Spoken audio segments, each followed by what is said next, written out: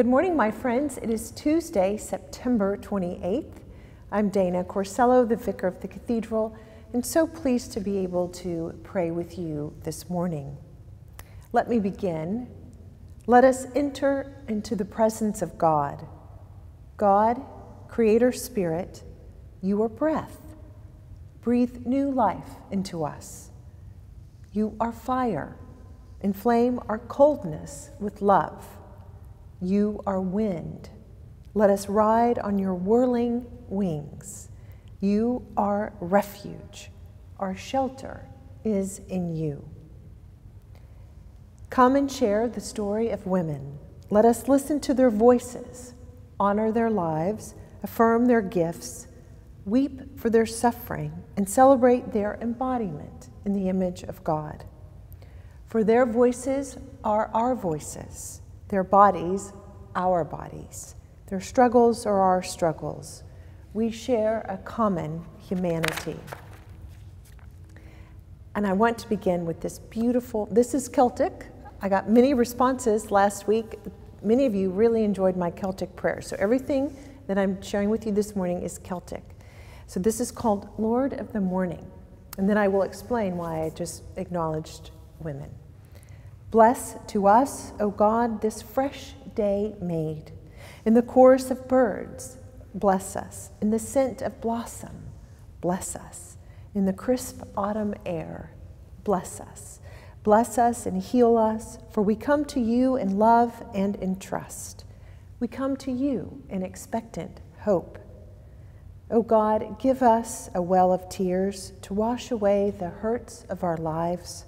O God, give us a well of tears to cleanse the wounds, to bathe the battered face of our world. O God, give us tears, well of tears, or we are left like arid earth, unsanctified. Beautiful. Now today, in Lesser Feasts and Fasts, is the feast of Paula and her daughter Eustochium. I have no idea how to pronounce that. Paula and Eustochium of Rome. They were monastics and scholars. They lived until the year 404, Paula, the mother, and then her daughter lived until 419. The years 404 and 419, and September 28th is their feast day. And so let me pray the collect honoring these two women. Let us pray. Compel us, O God, to attend diligently to your word, as did your faithful servants Paula and Eustochium, that by the inspiration of the Holy Spirit we may find it profitable for doctrine, for reproof, for correction, and for instruction in righteousness, and that thereby we may be made wise unto salvation through faith in Jesus Christ our Lord. Amen. Now, the scripture from the Old Testament to celebrate these women is from the Apocrypha, Judith, the Book of Judith, which we don't read very often, but which I think is quite fascinating and wonderful. So I'm going to read to you from Judith chapter 8, beginning at the 9th verse. Judith chapter 8, beginning at the 9th verse. When Judith heard the harsh words spoken by the people against the ruler, because they were faint for lack of water, and when she heard all that Uzziah said to them, and how he promised them under oath to surrender the town to the Assyrians after 5 days, she sent her maid, who was in charge of all that she possessed, to summon Uzziah and Shabris and Charmis, the elders of her town. They came to her, and she said to them, "Listen to me, rulers of the people of Bethulia. What you have said to the people today is not right. You have not even sworn and pronounced this oath between God and you, promising to surrender the town to our enemies, unless the Lord turns and helps us within so many days. Who are you to put God to the test today, and to set yourselves up in the place of God in human affairs? You are putting the Lord Almighty to the test, but you will never learn anything. exclamation point. You cannot plumb the depths of the human heart or understand the workings of the human mind. How do you then expect to search out God, who made all these things, and find out that he does not, who made all these things, and find out his mind or comprehend his thoughts? No, my brothers, do not anger the Lord our God, for if he does not choose to help us within these 5 days, he has power to protect us with any time he pleases, or even to destroy us in the presence of his enemies. Do not try to bind the purposes of the Lord our God, for God is not like a human being to be threatened, or like a mere mortal to be won over by pleading. Therefore, while we wait for his deliverance, let us call upon him to help us, and he will hear our voices if it pleases him. So this is Judith. Let me tell you about her. Apparently she was beautiful. She was a heroine. She was widowed. She was daring. She was angry because she was upset that her Jewish countrymen, she was upset for them for not trusting that God would protect them, that God would look out for them as they were fighting the Assyrians led by King Nebuchadnezzar. I think we've all heard of that name. So she was scolding them for their lack of faith and scolding them for their plan that they had that, you know, if God didn't help them within 5 days, if God didn't defeat their enemy within these 5 days, they were going to surrender. So she's scolding them for their lack of faith. And what she ended up doing, she's really fascinating. You should read about Judith.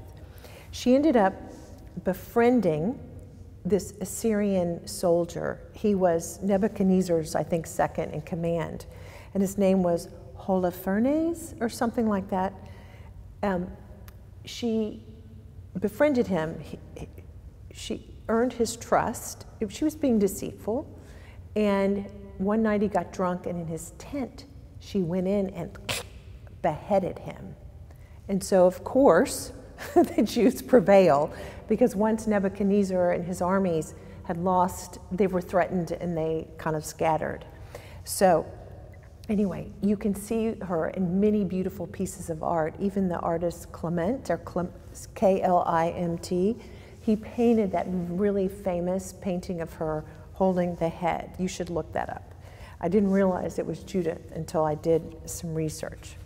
Now, so here we are talking about strong women who made a difference in the lives of their people. Well, this is who Paula and her daughter certainly were. Paula was the mother, Eustochium was the daughter. And so Paula, they were Romans. Paula was married off at a really young age. She had 5 kids or children, and then was widowed at the age of 32. She was very wealthy. She was from a patrician family. And so what she did, she had a change of heart. And she realized she was missing something in her life.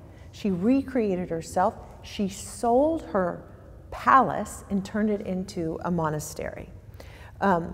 She devoted her life to worship of God, asceticism, and serving the needy.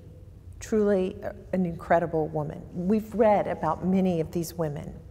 And so the reason why she's famous, and the important thing that we all need to know about her and her daughter, is that they basically took care of Jerome of Stridon, who in the year 382 was commissioned by the Pope to translate the Bible into Latin. So Jerome, as everyone knows, they were his patrons. Jerome translated the Bible from, I think it was either Hebrew, Greek, into Latin, the Vulgate. I'm sorry, I should know that. Everyone knows about Jerome. So, but if it weren't for these two, Paula and her daughter, this would have never happened. He even admits to this. They were fluent in Greek because Jerome taught them Hebrew, and they followed him to Bethlehem, where they literally revised his translations, edited his works. They became scribes. And so people say that, and he said himself, that without them, the Latin version of the Bible, the Vulgate, would not have happened. So I think that's pretty amazing. So I thought that was important to share with you. Okay, my friends. Now, in this beautiful book I have of Celtic, this is actually liturgy from Iona. They have this confession. It's called the Rag and Bone Confession. And I'm going to lead that now. There are lumps under our carpet that the vacuum won't vanquish. There are cats tied in bags, would be off like a flash. Skeletons in the cupboards, tap tap on the doors. There is nothing hidden, but that's going to get out. So let's get over it with God. There's a pile at the foot of the cross of the things we could do without. Make us glad we brought them to you, who carries away the sins of the world, and grant in their place pardon and grace, and your call to be following always. And so, my friends, together in worship, we face what we might not face alone. That we are greedy but refuse to love our bodies. That we are selfish but refuse to love ourselves. That we are lazy but refuse to work for peace. That we are human but refuse to love the earth. These we share in silence as we remember our own faults and failings. So what is it this day? What do you need to be forgiven for? Or what are your faults and failings that you just need to put at the foot of the cross? Vacuum it up or not? What is it that you need to get over? But of course, only with God. Name those. God of the turning tide, change us so that the energy of your forgiveness flows into bold and joyful action, into a humility that is not defeatism, into a strength and confidence to be vulnerable. Amen. And I'll continue with this prayer. This is called Your Kingdom Come. Lord, you know that we love you, and we know what you ask us to do. But for those times when we've been too busy, when we have been hard-hearted, when we have been lukewarm, we say sorry and ask for your forgiving love. Prepare us for your way, O Lord. Your kingdom come, your will be done. Lord, you know our good intentions, and we know your will, but hold us back long enough to listen to those in need and to learn from them and to learn of our own need. Where we think we are sent, make us ready to receive. Where we are keen to watch, make us ready to learn. Prepare us for your way, O Lord. Your kingdom come, your will be done. And then, Lord, you know our deepest desires, and we know the vision of your kingdom. We bring before you those elements in our lives in need of your transforming power, that which we misuse or neglect, that which we most reluctantly let go of, that which we believe is not good enough.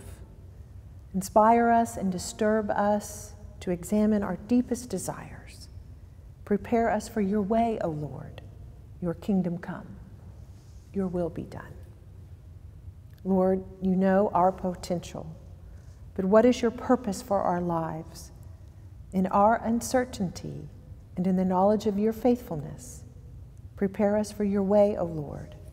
Your kingdom come, your will be done. My friends, I hope that today you will be blessed. I hope that God will shine God's holy love and light and spirit upon you and inspire you. And I pray that all of those whom you love and all of those whom you know are suffering, and especially for our nation at this moment, that God is with us and that God will get us through this day, one day at a time. And so may God's love, mercy, and may God's grace be with you and bless you now and always. Amen.